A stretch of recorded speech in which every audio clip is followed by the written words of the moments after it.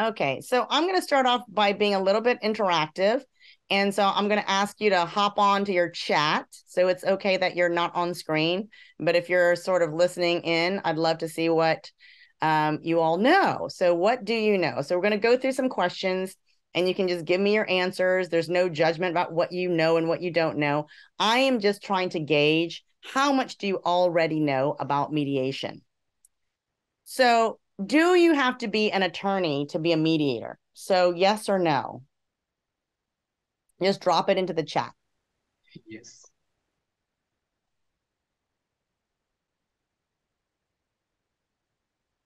Okay. The answer is no. And this is a very common misconception. I have been asked many, many times, even by attorneys, how are you a mediator without being an attorney? So this is a very common misperception. And the correct answer is you do not need to be an attorney. Do you have to have a license to be a mediator? Yes or no?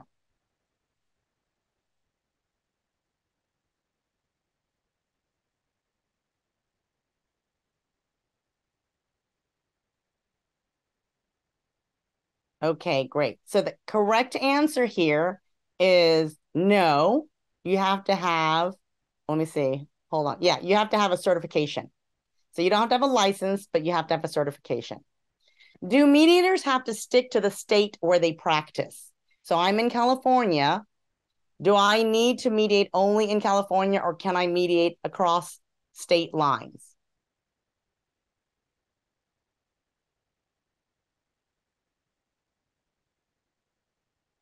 Okay, we got some mix. Go ahead and put in there.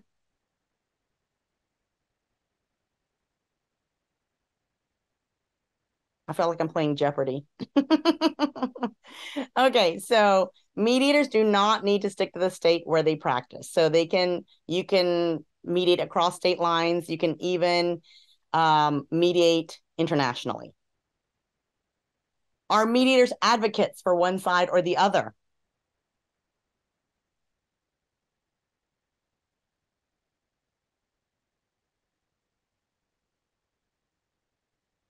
Okay, the correct answer is no. Is mediation mainly good for litigation?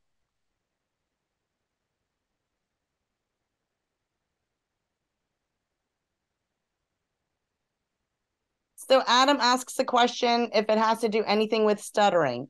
Actually, it does not. It is with the NSA. However, it is about mediation and the practice of mediation and how that can help you. So mediation is not mainly good for litigation. It is good for many different situations and scenarios. If you're friends with a mediator, can you use them for mediation? And if so, is that good practice?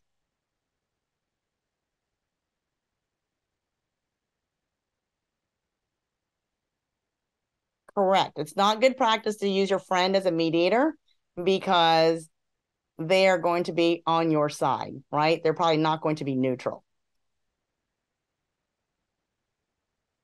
Bye, Adam. Is mediation cheaper or more expensive than litigation?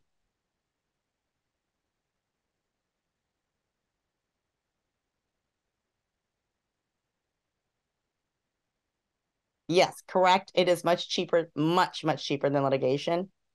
And can both parties pick their own mediators?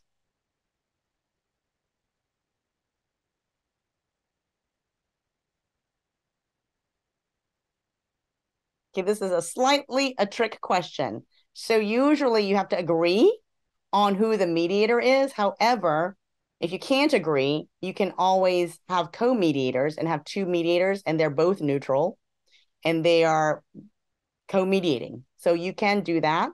And there are ways for people to make sure that they don't come into conflict where if I want one mediator and you want another mediator, then we're fighting about who we're going to choose. So frequently what lawyers do is one side will agree to choose three who are acceptable to them, and the other side will get to choose the final one from the three that were presented. So that is a very common practice so that there is not a conflict regarding who is the mediator that we're going to use. Okay, the last one. Can attorney mediators also provide legal advice to the parties? If I am an attorney mediator, can I give legal advice?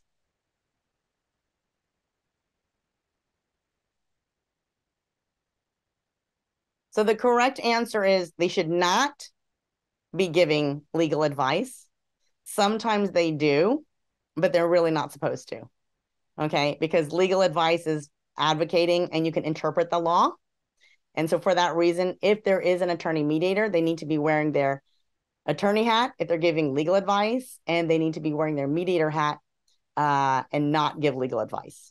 Okay, so thank you so much for playing the little game in the beginning just to get an idea. So let me dive into a little bit about how my background directly impacts my work as a mediator. So I have a degree in acting.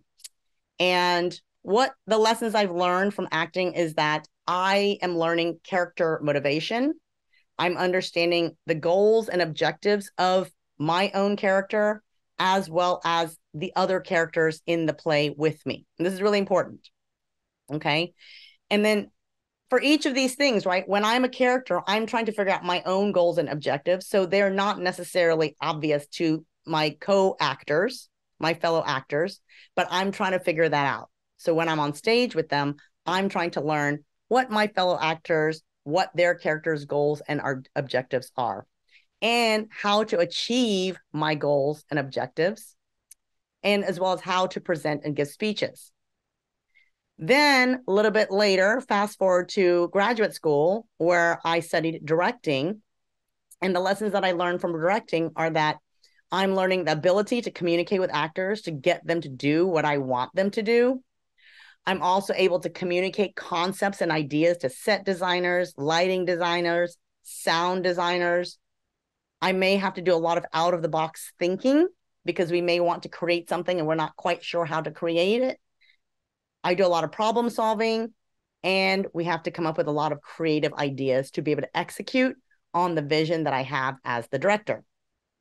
And the final piece that is tying everything together is about 10 years ago, I fought an amateur competitions in Muay Thai kickboxing. And because I was already in my early 40s when I did my very first combat fighting experience, I really walked away with a lot of lessons from that. So facing your fears was one of them, keeping your head in the game. So if you get unfocused, you start to like falter, and it can impact the way you're eating, the way you're sleeping, the way you're training. So you really have to stay very, very focused. I'm living outside of my comfort zone.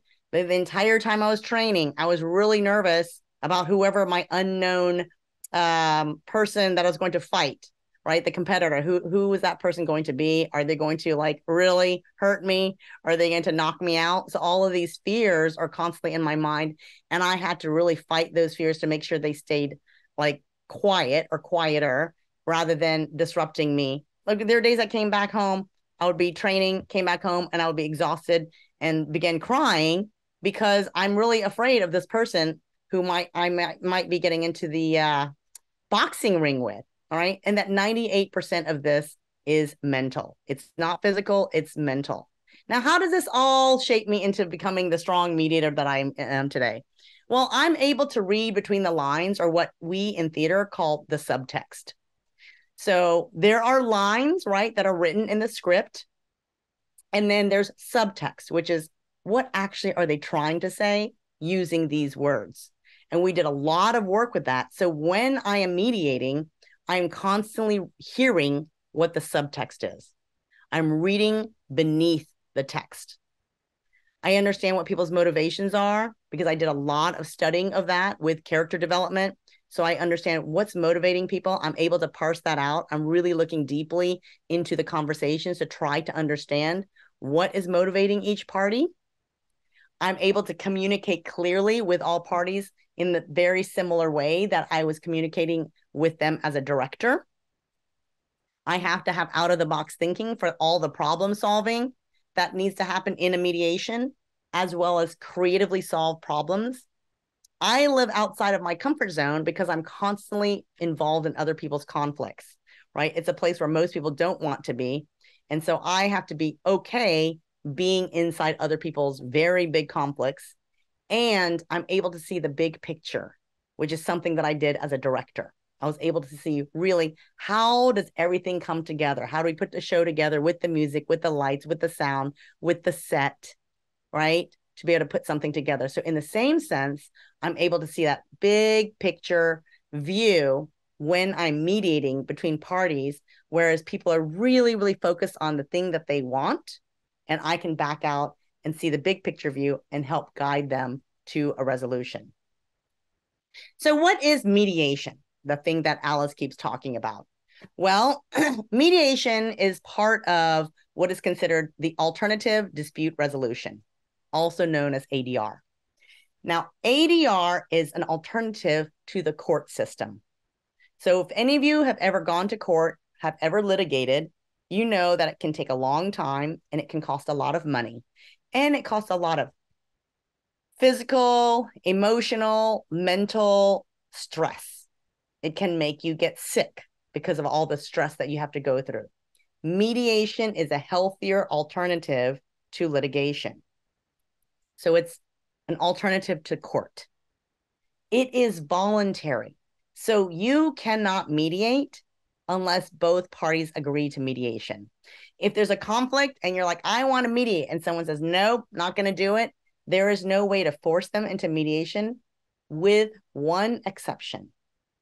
That one exception is if a judge mandates it. And that means that you have to already be in litigation. So if you're already litigating prior to the trial date, in many cases where a judge feels like you should be able to settle this on your own through discussions, they will mandate it and say, you must go to mediation. In that instance, you can force parties who are unwilling to mediate to the mediation table. Now, that doesn't necessarily mean that they are going to mediate in good faith, right? They might sit at the table and just say, no, I'm not going to do this because I just want to go to trial. That's totally possible.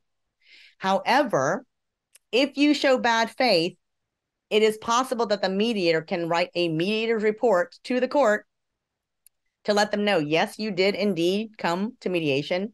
Yes, indeed, you spent the time mediating. However, you are not here in good faith. You did not try very hard to get to a resolution. And that will be reflected when the judge, makes an award. Now, mediation is always confidential. Okay, so what is said in mediation cannot be brought against you in court. You can't go to mediation, come back and say, hey, guess what I learned? I learned all of this other dirt on the other person. Let me bring it up during litigation. It's always confidential. All right. We also mentioned it's cheaper. It's also less emotional. So court can be extremely emotional. It is dragged out over months and months and months. And you might have to do depositions where the other side's attorneys are asking you questions. You may have to testify in court. You may have to find people to testify on your behalf, and maybe they're not going to be willing to do it like you thought in the beginning that they would be. So for all these reasons, it can be extremely emotional and put you under a lot of duress. Mediation, while it also can be emotional, it is nowhere near the level of litigation. And furthermore, if you're really uncomfortable sitting face-to-face with someone, whether it's over Zoom or in person, the mediator can opt to put you in separate rooms. They can either physically put you in separate rooms, or they can put you in different Zoom rooms so that you'll have a comfortable space that you can talk just to the mediator separately, and the mediator can go back and forth between the two rooms. They call this shuttle diplomacy, is one way that they can talk about it. Caucus is another name that we give it. If you're doing caucus, it means that you're talking to the mediator separately. All right. And also, mediation does not have to be legal and binding. So at the end of a mediation, I will give a memorandum of understanding. Basically, that is written in English. It is not written in legalese. just the terms that people have agreed to, and people can sign it. However, it does not have to be legal and binding. Okay, if it's just the way it is, then it's not legal and binding. Now, if both parties agree, we would like this to be a legal and binding document, the mediator can just drop in the clause that says both parties agree that this is a legal and binding document. All right. And then it becomes legal and binding. But generally, it is not legal and binding. The other thing that mediation is good for is to preserve relationships, right? Or rebuild broken relationships. Because when you go to litigation, it's nothing but tearing people apart. Litigation really encourages people to fight. And so it really does a lot of harm to people, particularly if you're trying to continue to have a relationship with them. Any questions about what mediation is? I want to pause here and take some questions if you have any. You're welcome to come off of mute. You're also welcome to write it in the chat. And while some of you are thinking about any questions, I would love to know if anyone has ever mediated before. You can Alice, put in the chat. Yes. I have a quick question. Can mediation ever turn to litigation? Yes. So mediation can turn to litigation. So I'm glad you brought that question up. So mediation can happen at any time. It can happen pre-litigation. It can happen right after you file the litigation. It can happen all throughout the litigation during the discovery process or after the discovery process. It can happen a week before trial. So at any point in time, and you can try multiple times. So some of these very big cases may try mediation 2 or 3 times. The other thing that is very similar to mediation in the litigation world is a settlement conference. The settlement conference is basically a mediation. The only difference is that the judge plays the role of the mediator. So the judge becomes neutral at that point in time, and the settlement conferences usually happen before a trial because the judges are hoping and praying that you're going to settle it. So they will come and they will be the mediator and they will try to get it settled for you at that time. So you can have multiple attempts at mediations so that you can get to some kind of a settlement agreement. Thank you for that question, Pam. Any other questions? Okay. Moving on. What does a mediator do? So I'm going to just stop share for a moment. So what does a mediator do? Well, my job is to keep people calm so that there can be communication. So one of the things that I like to talk about, it's one of my favorite topics actually, is how heightened emotions can wreck clear communication. So when someone is defensive, angry, frustrated, irritated, annoyed, any of these negative emotions, their ability to hear is greatly diminished. Will they hear your words? Absolutely. Will they hear your meaning? More than likely, no. How do I know this? Because when I mediate, I frequently ask, can you please repeat back what it is that you've heard? And if the other person is having a lot of negative thoughts or feelings, they will either be able to say maybe 10% of what they heard, or sometimes it's 0. And this is with them nodding their head, looking like they're listening and being quiet. And then when I say, what was it that you heard? Very frequently they'll say, I'm sorry, I can't repeat anything because I don't remember. Okay. So I help keep people calm so that they can hear. And at any point in time, if anyone starts to feel emotional, I bring them into separate rooms immediately. Not all mediators do that, but I do that because I don't feel like it is productive to stay in the same room, glaring at each other, being upset with one another, because all you're doing in that room when you're feeling that upset is you're trying to mask your strong emotions. And while you're trying to mask those emotions and keep your composure, you're not hearing anything that the other side is saying. So my job is really to try to keep you feeling calm so that you can hear the other side. I stop all bad behavior. So I might tell people at the very, very beginning, I will say, okay, this is what's going to happen. You can't interrupt. It's my biggest rule. You can't call each other names. You can't yell at each other. You can't raise your voices. You can't disparage one another, right? And if you do any of these things, I will ask you to stop.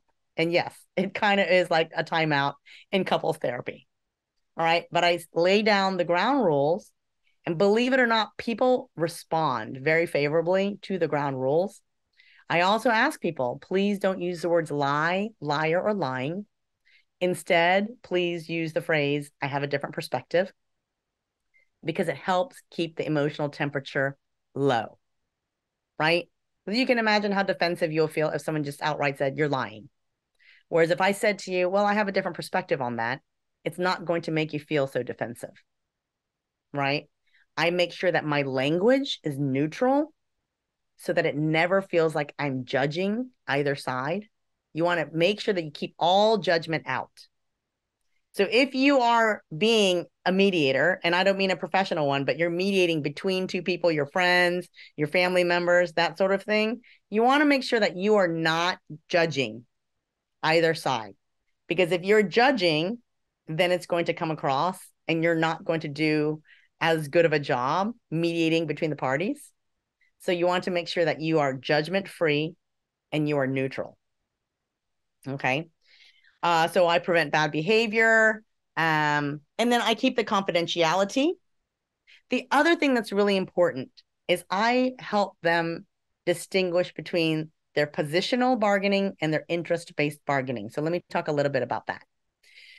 So position-based bargaining is when you have a position, such as, I want to get a cat, versus the other position, which is, no, I don't want to get any more pets.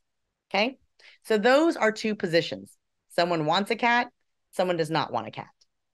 Now, when we dig deeper, what I try to do is I try to find the interests, right? Which is, why do you want a cat? What are some of the things that's driving you to want a cat? Well, you might want an animal companion. You might be lonely. There are many reasons, right? Maybe you have another cat and you want that cat to have a playmate, right? So I ask a lot of questions in mediation so that I can get to the interests of both parties. Then I may ask the other person, why don't you want a cat? They might say, well, I don't have time to take care of it. I don't want to have a house full of fur. My partner really lets the cat sleep on the bed and I really don't want that, right? So there could be a lot of reasons that's given. And then the idea is to be able to dig so deep that some of those interests actually overlap. From that point, you can try to create a solution that works for everyone because you're working from a place where there's an overlap of interests. And so what I do as a mediator is I'm trying to find out the interests of everyone. More than likely, when they've come to mediation, it means that all communication has failed. It's the reason why they're coming to mediation. And it also usually means they have not done deep digging to find out if there are common interests between the two of them or more of the parties. So as a mediator, I ask a lot of questions. A lot of the questions I can tell when I ask them have never been asked before. Frequently, I can tell because it requires deep thought from the person I asked in order for them to be able to answer the question. And sometimes when they answer the question, it's new information for the other side, right? So that's a lot of what I do as a mediator. Okay. Then what doesn't a mediator do? Let me talk a little bit about that. So a mediator does not provide legal advice, financial advice, or psychological advice. So I want to make sure that you're not asking, if you ever go into mediation, that you're not asking them for any kind of advice whatsoever, because they are not supposed to be giving you any of that. Okay. I'm also not here to make the decision for you about anything, right? The decision is for you to make. I am here to help facilitate the decision-making process. I'm here to ask a lot of questions so that you can figure out the best decision, but ultimately it's your decision. Interestingly enough, people might call me later on and say, hey, by the way, Alice, we mediated with you about a year ago. We came up with a memorandum of understanding, and the other party, they've broken their agreement. They're not doing it. Can you help? I cannot enforce anyone's agreement. I don't have any legal power. I can't do anything with the courts in order to make sure that people follow their agreements. Okay. The only thing that I can do during that time, if someone calls me and says that, is I can offer to broker another deal, right? Someone recently called me. They had gone through a mediation with someone else. They had a payment plan, and the person who was supposed to pay everything back failed to pay them back on time. So she called me and said, I need another payment plan because the one we have is not working. So can you work with us to come up with a payment plan? All right. So I can help you via mediation again, but I cannot help you enforce the previous mediated agreement. Okay. I cannot offer personal opinions, and I cannot provide guarantees of any way, shape, or form. Now, what kind of situations are good for mediation?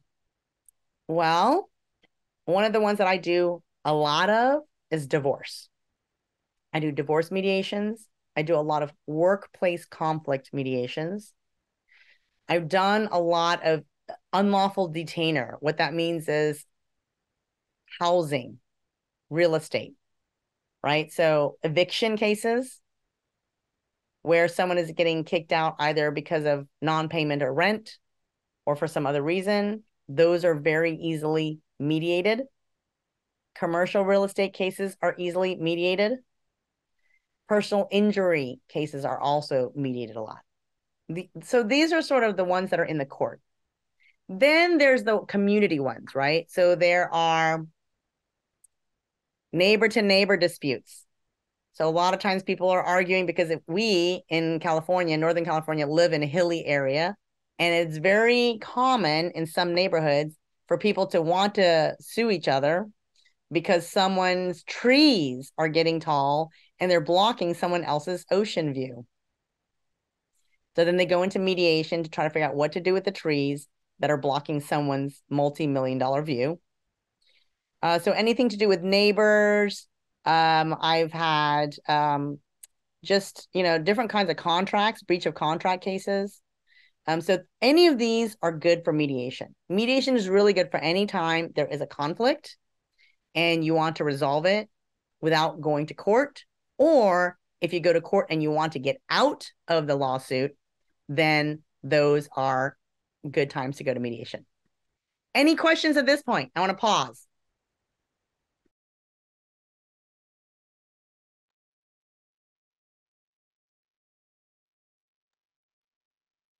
Or comments even. Alice, this is Pam again. So what type of workplace conflict or situation could you visualize helping people who stutter with? A workplace conflict with people who stutter?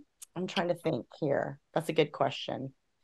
Usually it could be, like, I'm guessing that it could be something where there's a hostile work environment, or people are being made fun of, or people are being discriminated against.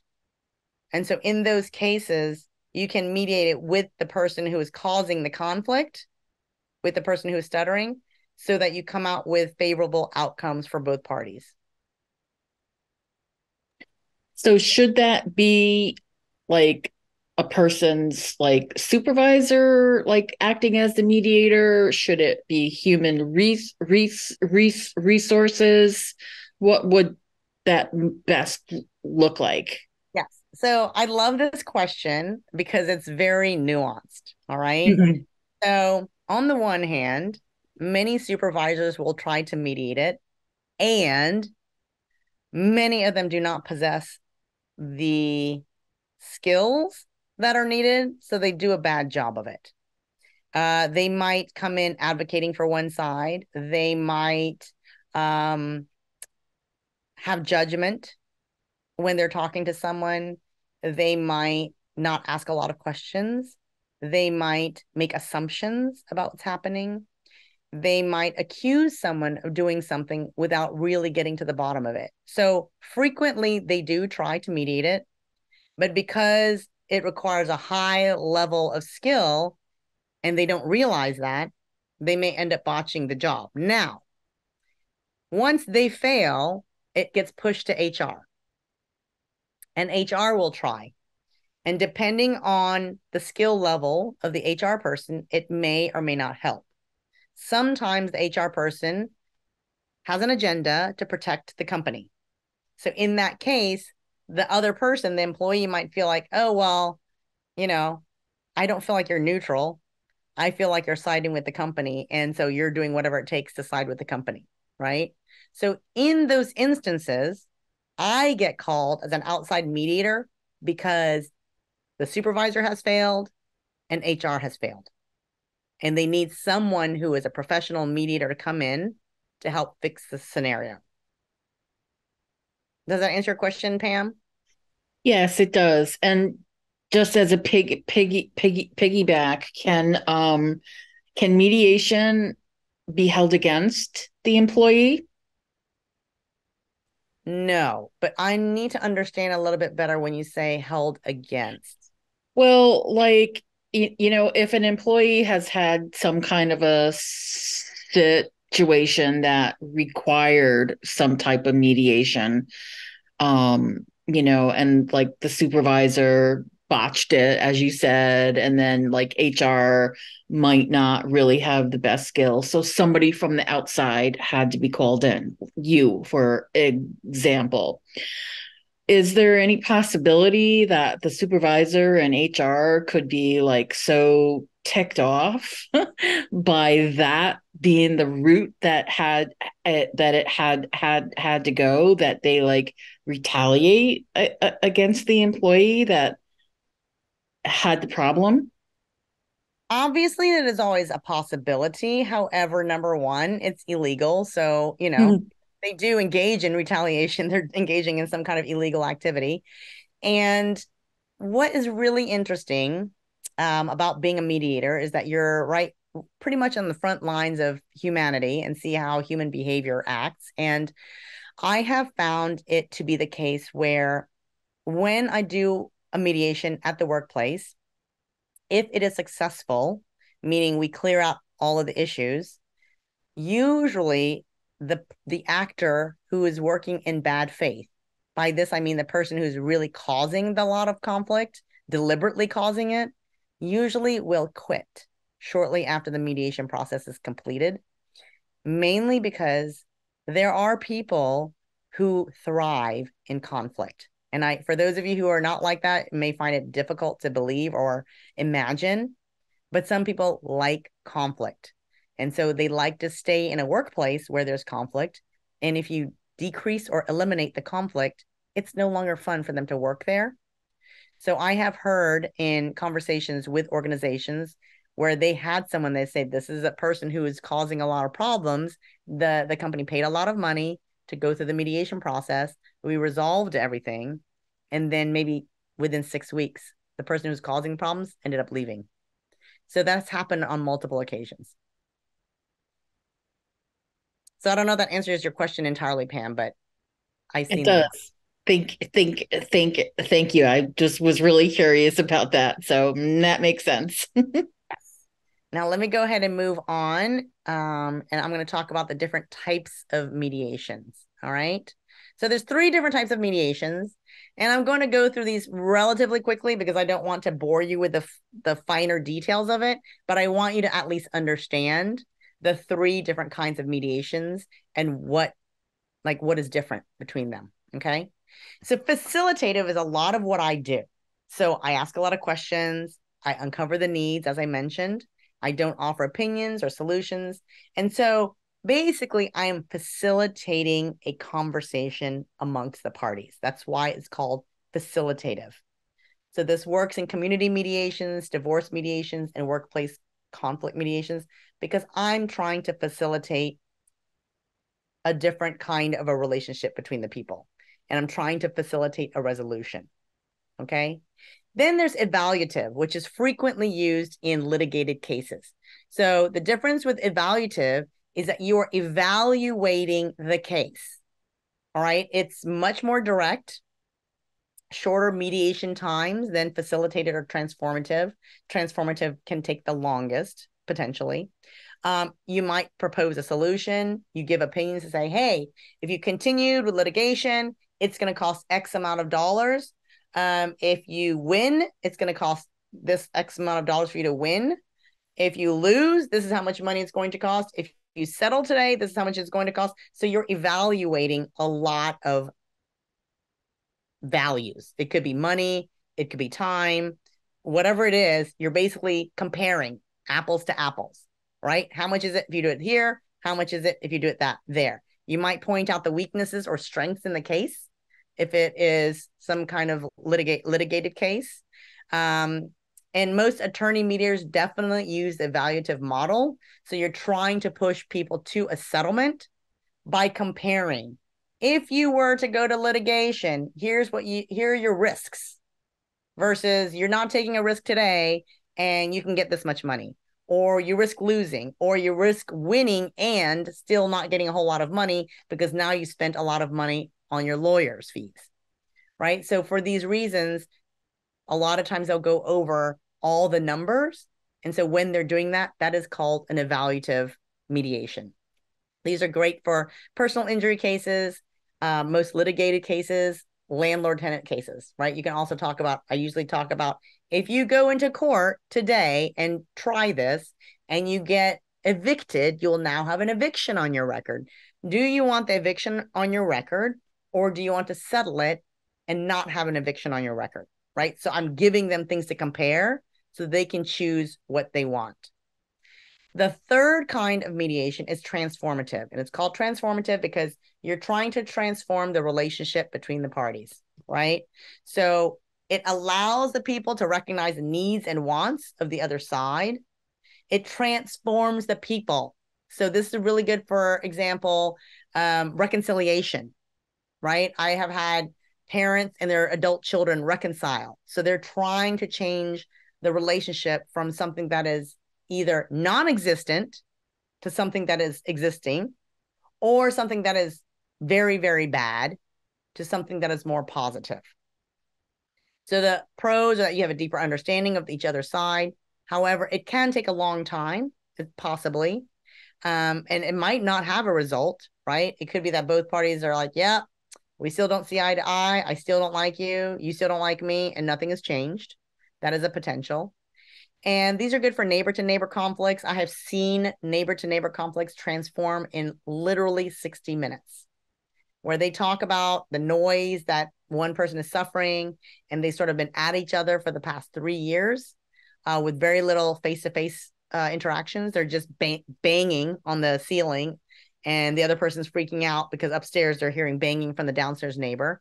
And once they understand each other's perspective and what's going on and what experiences they're having, suddenly they're a lot more empathetic towards each other, and it changes their relationship to one another. So family conflicts, reconciliation, and also good for workplace conflicts. Any questions on these 3?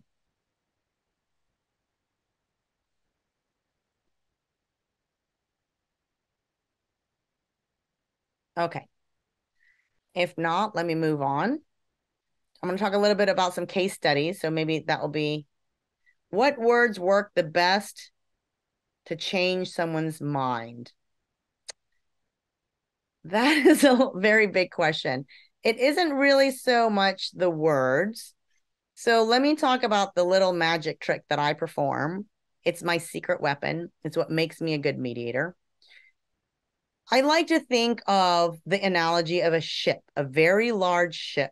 And when you change the direction of a very large ship by 2 or 3 degrees, and then they continue to travel for thousands of miles, the end destination is going to be significantly different, right? And so in that same way, it's not so much specific words that I'm using that you can use in every single scenario, but I try to change the perspective of people by 2 or 3 degrees.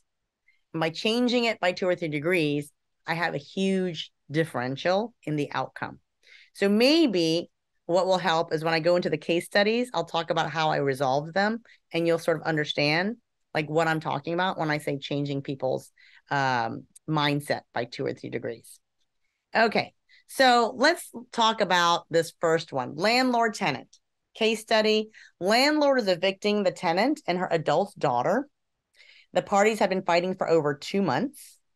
The judge mandated mediation, but neither side felt like it would be helpful. And they articulated this to me. They said, hey, we're here. We're signing up for mediation. We do not think it's going to settle. We think it's just going to go to trial, but we are here because we have to be here.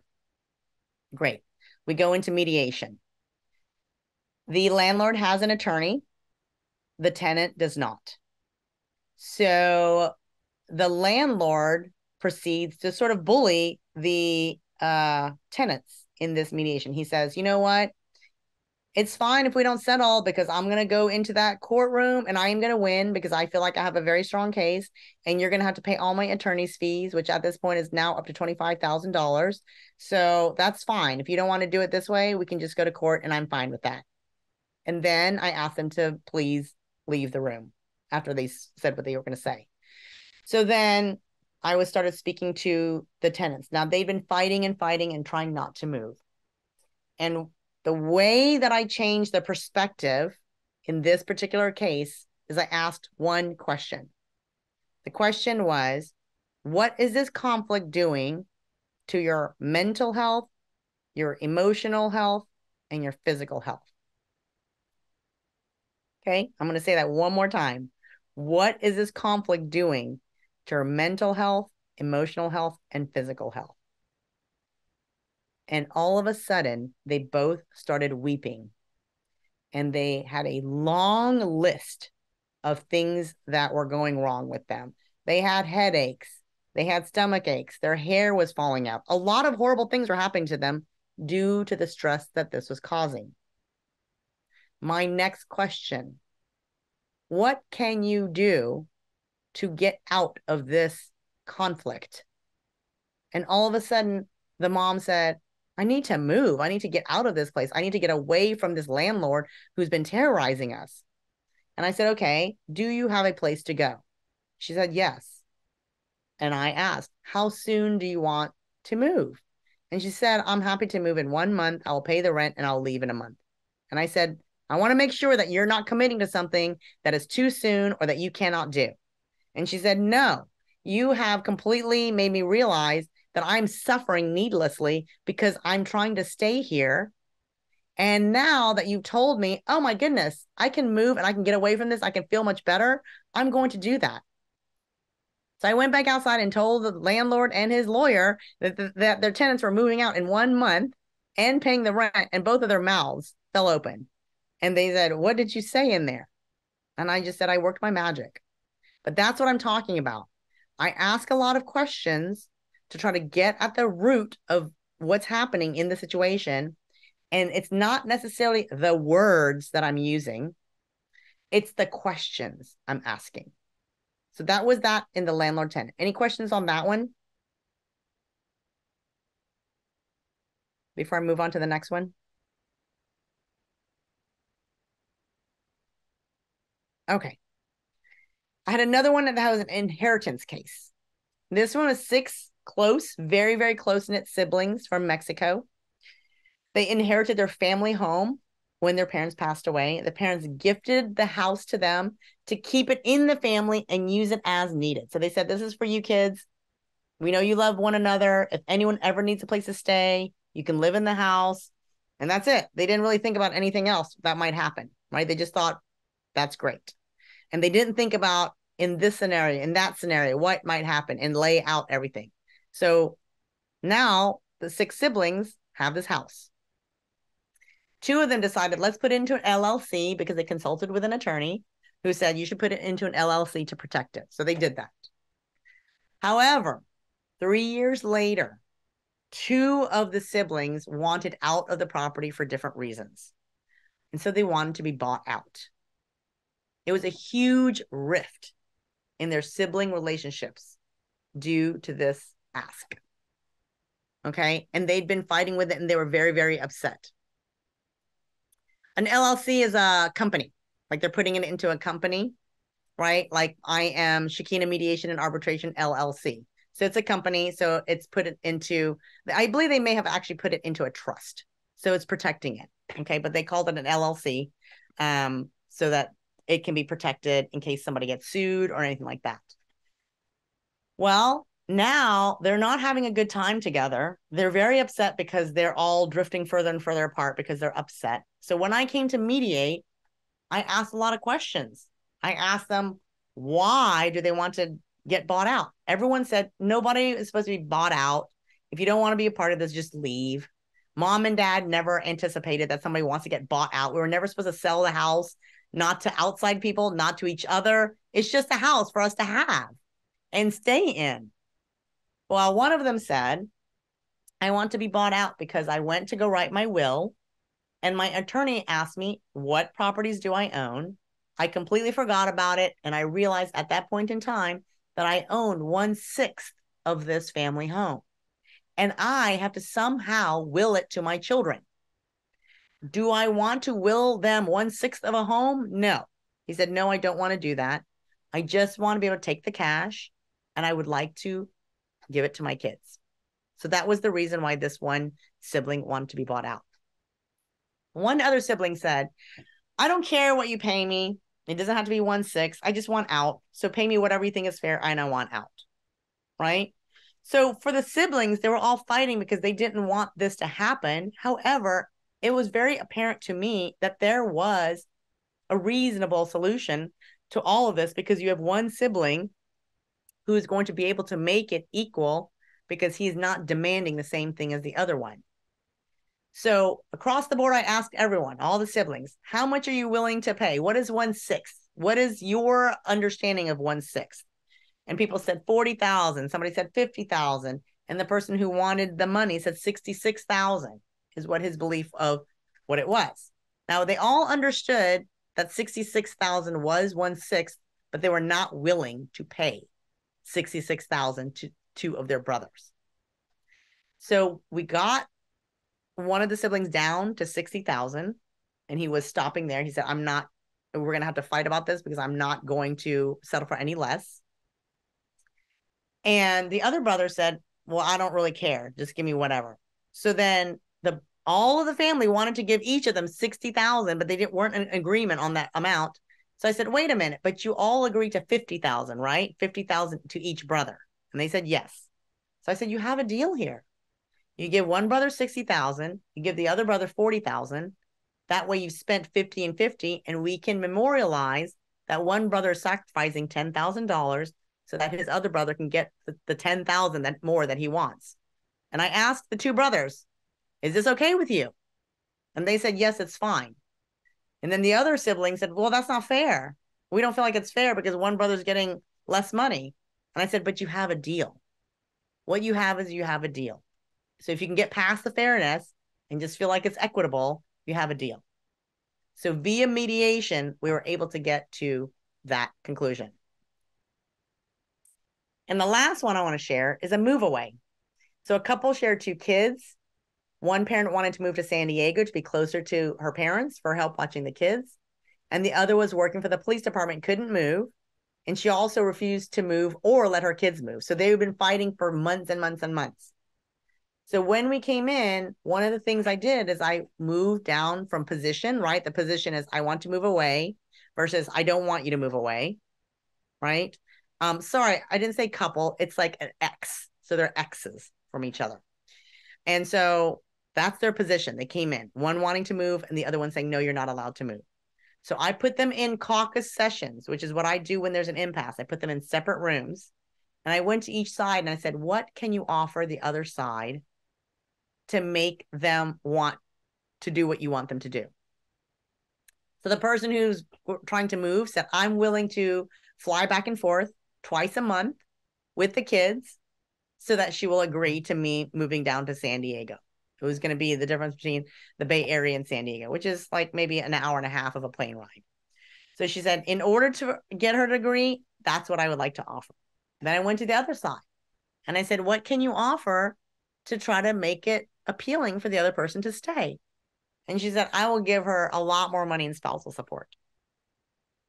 Well, when those two came out suddenly, because there were two very good offers, this set of parents decided they wanted to consider those options. So they went from fighting to having two good offers, and they went away to try to think about it. Because now they had something that felt like, oh, these are reasonable options. So what I do as a mediator is I'm trying to help them build value so that they can make offers to one another that are going to be appealing. So you're not just taking what it is that you want, you're also giving something in exchange. And finally, I just want to talk quickly about the different things that you have to negotiate in a divorce mediation. So there's typically a co-parenting plan. People figure out a child support, spousal support, also known as alimony, how to split assets and debts, what to do with the marital home. Are they going to sell it? Is one side going to buy out the other? Or are they going to remain co-owners with one of them continuing to live there? So these are generally the topics that people have to discuss in divorce mediation. So at this point, I'd like to pause and take any questions because I'm going to share a video with you so that you get to see what a mediation actually looks like. All right. So for the next 18 minutes or so, I'll have a video. So before I start the video, are there any questions about how I do mediations, how I can change people's minds or, adjust their perspectives in ways that they feel like it's a win-win? Yeah, I had sort of a general question. I'm just curious what advice you would have for someone for a person who stutters, who's interested in being a mediator, either professionally or personally. And I mean, of course, people who stutter can thrive in all sorts of speaking situations, but nonetheless, this is one that's where I think you're choosing your words you have to choose your words very carefully, and there's a lot of emotions and there's just a lot at stake. So like, how would you advise someone to deal with the additional challenges of having a stutter in that scenario? That's a very good question, Sam. Thank you for asking it. I actually know a mediator who does stutter and he does mediate successfully. So, and I think that really, even with a stutter, I think what's more important is not so much that you're not stuttering, but that you're choosing the words carefully so that you're not offending someone. So frequently, people can offend someone with the slightest choice of words. And so I don't think the stutter is so much the issue. People, even without stuttering, can offend someone because they're either speaking too fast or not choosing the words wisely. So I think in that sense, as long as you can speak slowly and calmly, I think and you can listen. Most of the time, if you're a mediator, you're going to be listening. You're not going to be talking. If you're a good mediator, you may ask a few questions, and most of the time, you're listening to the people talk. So I don't think it matters if you're stuttering, if you're a good listener. If you can listen deeply and you can hear what people are saying, and can parse out and understand what's going on, that is what's going to make you a great mediator, because you're not going to be speaking. I speak maybe 2% of my mediations. 98% of the time, the other parties are speaking. You want, as the mediator, to be almost invisible.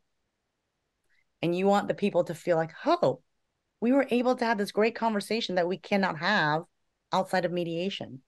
And why? It's because you set the stage, you set the ground rules, and you set everything up so that everyone is safe. Does that answer your question, Sam? Yes, yes. Thank you very much. Yes. Anyone else? Yes. Setting the tone is extremely important. Setting expectations is also extremely important. The most amount that you are going to talk is probably at the very beginning. You have a 5-minute mediator's introduction where you talk about what the ground rules are. And also I let people know, hey, I do expect you to actively listen. So at different points in time, I might ask you to please repeat yourself so that I can tell that you're understanding what's being said. And then only after you not repeat yourself, sorry, repeat what the other person said. After you've repeated what the other person has said, then you can respond to what they said. But first, I might ask you. And I will let them know I'm not going to do it the entire time. I may not do it every time, but there will be times where I'm going to ask you to please repeat what you heard. And you might think like, why are you going to tell them that? Because if I don't tell people that, and then I do it later on, people get offended. I had a case recently where they were in 2 separate rooms the entire time. So I skipped that part. I skipped the part where I say, please listen carefully because I'm going to ask you to repeat things because I thought, well, they're not in the same room. So I don't need to say that. Well, it was my mistake because guess what? When I was alone in the room with this client and her attorney, she began to get very upset with me. And I said, I don't feel like you're listening to me. Can you do me a favor? Can you please let me know what it is that you heard me say? And she started getting upset. She said, why are you treating me like this? And like, I'm not a child. And so that would not have happened if I had set the expectation early on that if I feel like you're not hearing me, I'm going to ask you to repeat back what I said. So it's so important to set it up because otherwise people don't know what you're doing and they feel like you're being condescending or you're treating them like a child. But if you tell them beforehand, they're like, okay, I know what she's doing. She told us in the beginning she's going to do it. Now she's doing it. Okay. All right. Is everyone ready to watch a sample mediation? Okay, let me see. I'm going to start it. Hold on a second. Okay. Let me share my screen. Let's see. I think this is the right screen. Oh, I'm going to stop it because I don't think I did a share sound. Hold on.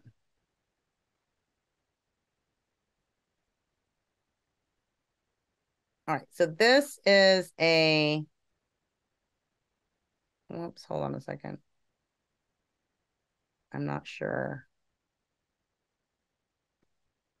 Sorry about that.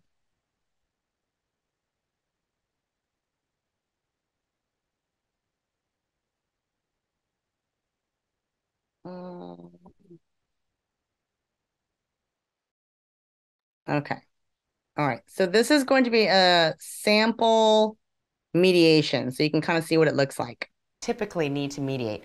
They may not need all 5, but the 5 general issues are co-parenting plan, child support. The event that you find that I'm saying things that you're like, oh, I wouldn't do that. It's something that I just tell everyone. So number 1, the mediation is confidential. And if we have agreements, I will list them out and give you a memorandum of understanding at the end of the mediation session.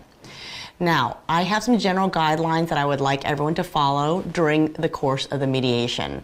Number 1, the biggest rule being please do not interrupt each other. It is very harmful to the communication. So if you are interrupting, I will ask you to stop.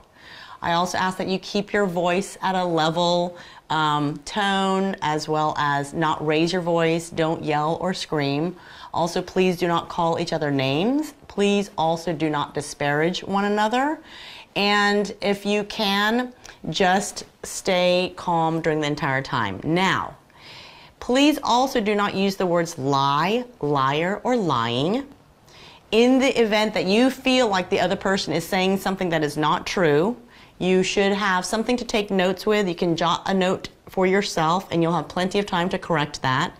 And instead of saying lie, liar, or lying, please use the phrase, I have a different perspective.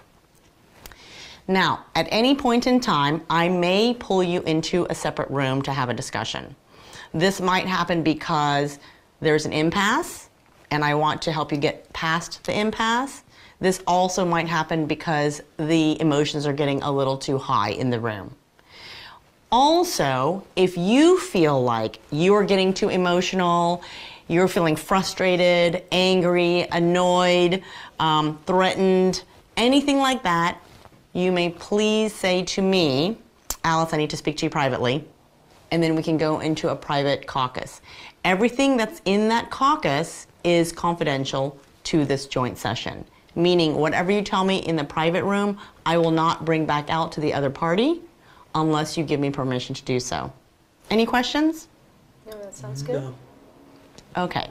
So since Kavita, you reached out to me first to mediate, I would love to hear on the agenda, I believe we have a move away request from you. Yes. So if you could begin, and then we'll go from there. And then Richard, what I would like for you to do is listen carefully. There may be times I will ask you what it is that you heard before I give you a chance to respond. Okay?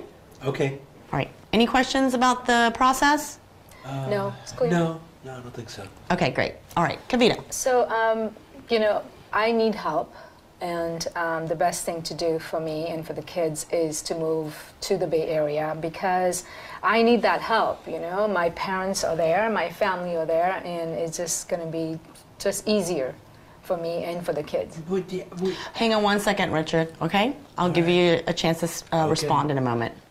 Yeah, so, you know, the kids are in sports and they need, you know, they both have games sometime at the same time, so I won't be able to do that, drive them both. And then he's not around, even if we were, you know, in LA, he's never around because he's always working. So I need that extra help from my parents. So moving to Bay Area is the best thing to do. The way that I make sure that people are hearing each other and they are communicating without misunderstandings is by engaging them to use their active listening skills. And I do that by asking people to repeat what it is that they heard. This is very critical because although people look like they're listening, they actually might be thinking about the response. They might be thinking about their emotions and their emotional response to what is happening from the other side of the table. And for these reasons, their listening is diminished. And so I will use this particular technique in order to make sure that both parties are listening. Richard, if you could, before we begin, let me know what it is that you heard from Kavita. Well, what I heard is that she wants us to live in different cities. She wants to move you know, up to the Bay Area because her family is there. And of course she'd be bringing the kids with her. One of the things she said that really kind of confuses me a little bit, she said one of the things that is a problem for her is that because of my acting, I'm never around. What makes her think that if she moves away to the Bay Area and we're in different cities, that I'm going to be around more? I'm going to be around even less. I can't be traveling up and back and forth between the Bay Area and in Southern California all the time. Okay, hold on. I just want to know what you heard, and then we can go into your response. Okay, well, that's what I heard. That she wants to move to the Bay Area. She wants to take the kids with her. That's not going to work. It's not going to work for me. Okay, and then hang on 1 minute. Kavita, is that everything you said? Did he get everything?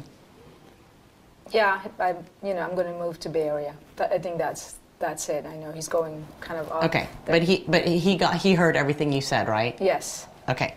Now, Richard, if you could please respond to what Kavita said, that'd be great. Okay, well, you know, I don't think that the solution is going to work for me. I mean, I understand that she wants to be in the Bay Area because her family is there. That's not unreasonable. But it's also true that I can't travel back and forth to the Bay Area, between the Bay Area and Los Angeles all the time, because I have I have to be in LA in order to be able to pursue my business of, my career as an actor. I really think that it would be better if we both lived in the same city, and I certainly can't move to the Bay Area when she does, so that she will see me more often, or so that I get to see the kids more often. We're both living in Southern California, and I don't feel like I see the kids as much as I want to now, or as much as it's good for them. They're both growing boys. They need their father's presence. And if she moves to the Bay Area, then I'm going to see them even less. And I don't think it's going to be good for the kids. Okay, thank you, Richard. You're welcome. Whenever there is an impasse, one of the strategies that I employ is the caucused session. What this means is that I speak with each party privately so that they can express more of what they're thinking and feeling than they could when the other party was in the room with them. So I'm going to ask both of you to caucus for the moment, because we are at a bit of an impasse. And so what that means is that I will speak to you privately, and then I'll come back and speak to you privately. And I will go back and forth. Sometimes this is called shuttle diplomacy. And then once you both feel comfortable coming back to a joint session, that is when we will do so. Okay? So first I'd like to speak with Richard. Frequently, I notice that people get very emotional. And one of the things that happens when people are getting emotional is that their amygdala is hijacking their logical and reasoning part of their brain. So if you are in a conversation and you are feeling that way, you actually cannot hear the other person, you cannot solve the problem, and you cannot communicate clearly. So I bring people into a session so that they can sort of vent to me whatever it is that is bothering them, that is making them upset, and hopefully bring their amygdala back down so that they can start to think again. So Richard, talk to me about what's happening with you. This is just very frustrating. She always brings up the same issues that we've already talked about and that I've told her won't work for me, and she keeps insisting on the same things. I mean, moving up to the Bay Area, that's not going to work.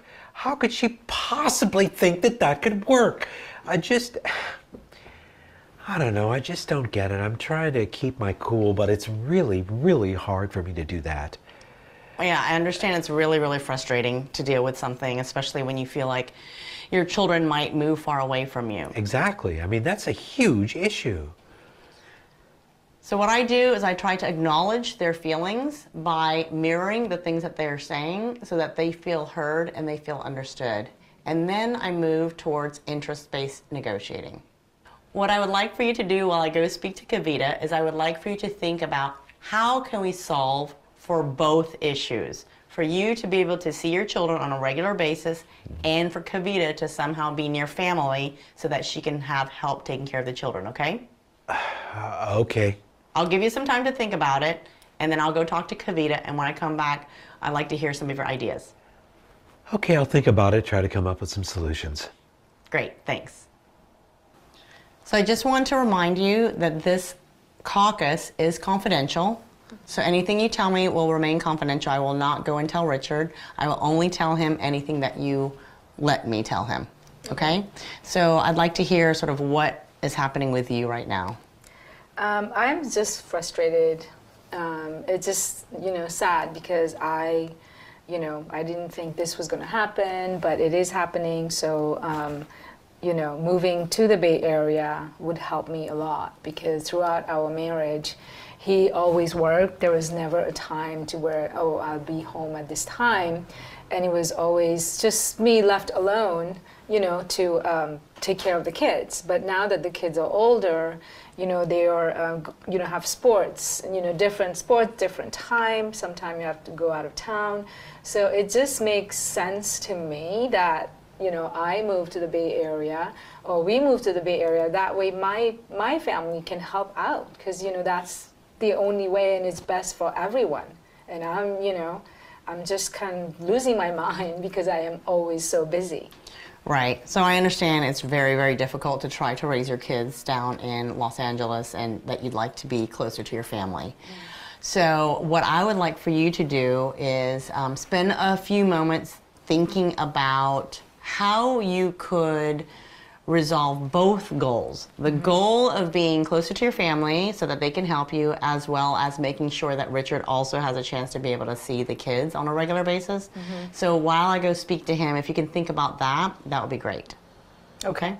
Okay, thank you. When the parties feel like they have sufficiently calmed down and are feeling more neutral, that is when I ask both of them to come back to a joint session. So the only time I come back to a joint session is when I get mutual agreement to do that from both sides. So Richard and Kavita, we are here together because both of you have thought about some potential outcomes or solutions for the issue where someone would like to move away to have family help, as well as someone would like to have the kids closer. So I'd like to see if you could offer some solutions to Richard that meets both of those goals. I can try. Okay. So I think that I can help, resolve this problem to where the kids, get to see their father. I'm willing to, bring the kids to you when you have a few days off. That way you're not traveling too much. I can bring them for the weekend, and then you get to spend some time with the kids. And provided that they don't have games, Right. Okay. And then Richard, what are some of your ideas? Well, I thought about it, and I think that one of the things we might want to consider that I hope would work for both of us is that if Kavita needs to move to the Bay Area, and I understand why that's important to her and how it would be helpful, then maybe we could arrange the visitation so that I could spend a little bit more time with the kids. She could bring them down to Southern California for a weekend here and there on maybe a regular schedule. I would even be willing to pay for half of her airfare to fly down so that she doesn't have to take on that entire financial burden. And that would also give her family a break, and it would give me an opportunity to spend a little bit more time with the boys. One of the strategies that I employ in order to get people to an agreement is, instead of pitting person against person, is that I bring both people to the same side of the fence, and the issue is what is on the other side of the fence. So then they have to work collaboratively to problem solve and get to an amicable solution. As a reminder, I usually allow people to ask for a caucus if they are feeling too stressed out to be able to respond appropriately. So today, I believe the topic at hand is alimony, and I believe that you had some thoughts around that. So if you'd like to share that with us, that would be great.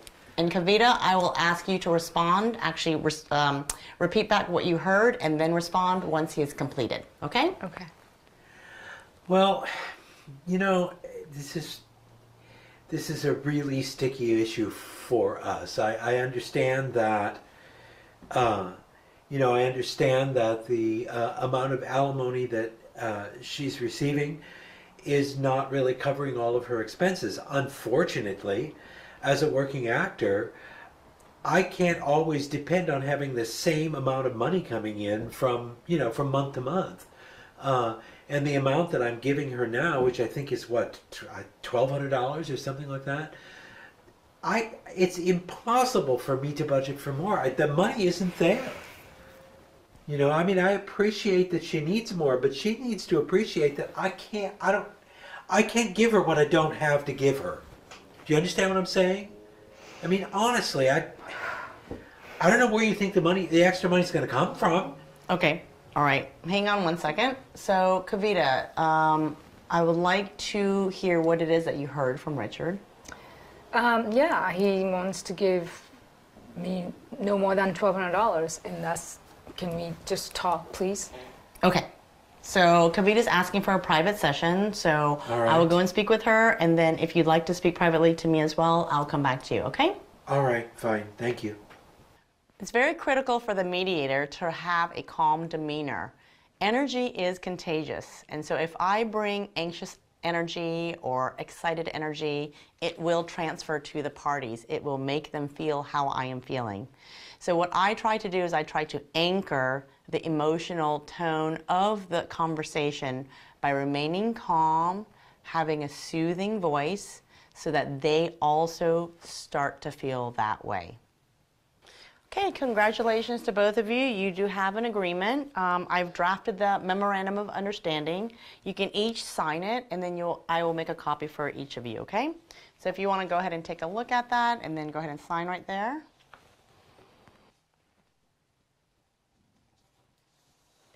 Okay, and then Richard, you can sign right there.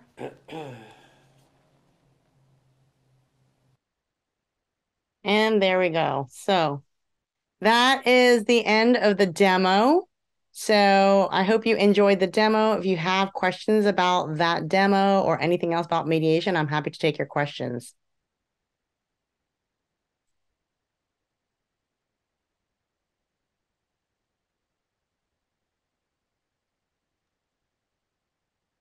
Well, first of all, that was great. It was Thank you. really good to see like a real time example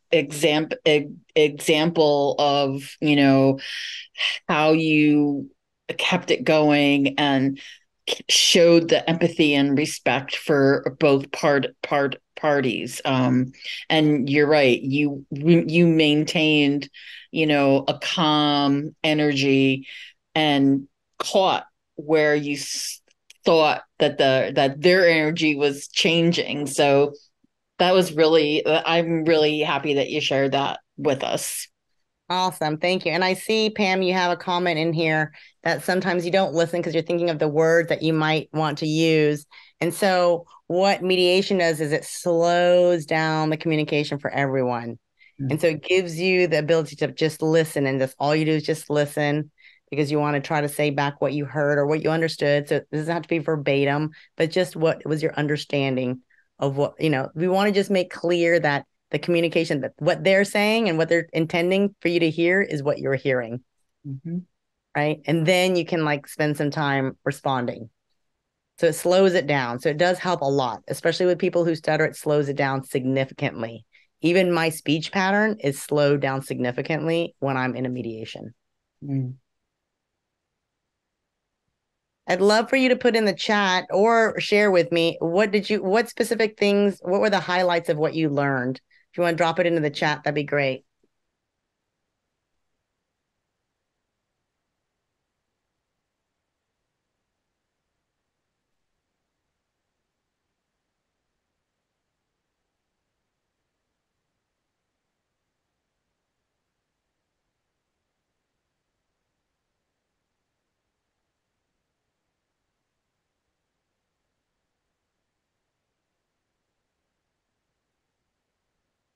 The choice of language is critical.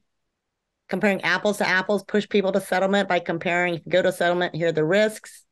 If you go to court today, you will now have or do what you want. Exactly. Thank you very much. All right, that is all.